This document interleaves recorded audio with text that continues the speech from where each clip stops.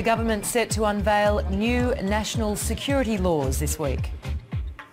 A landslide victory for gay marriage in the Irish referendum. Safety concerns in regional Victoria as anti-terror policies ground country cops. It's very, very important that we have a safe place to live. And the incredibly rare albino sparrow living a colourful life in Melbourne. This little tiny white bird in amongst all of these dark, ugly sparrows. It's certainly a little white angel. Hello and welcome to ABC News Sunday. I'm Tamara Oudyn.